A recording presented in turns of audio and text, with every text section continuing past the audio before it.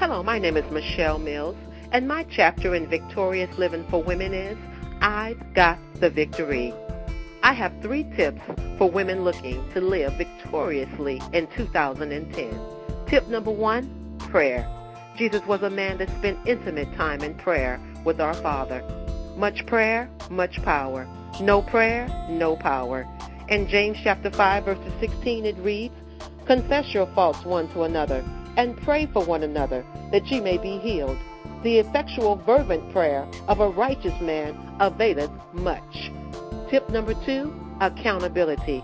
We need people in our lives that we can go to when we're struggling, people that will speak truth into our life, people that will give us godly advice, godly counsel. For in James chapter 3, verses 17, it reads, "But the wisdom that is from above is first pure, then peaceable, gentle, and easy to be entreated, full of mercy and good fruits, without partiality and without hypocrisy."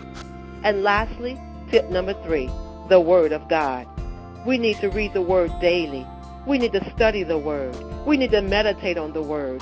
We need to memorize the Word. For in Psalms chapter 119, verses 105, it reads, "Thy word is a lamp unto my feet and a light unto my path."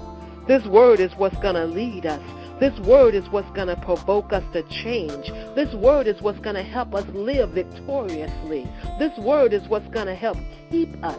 For the Bible says, "Now unto him that is able to keep you from falling and to present you faultless before the presence of his glory with exceeding joy, to the only wise God, our Savior, be glory, majesty, dominion, and power, both now and forever."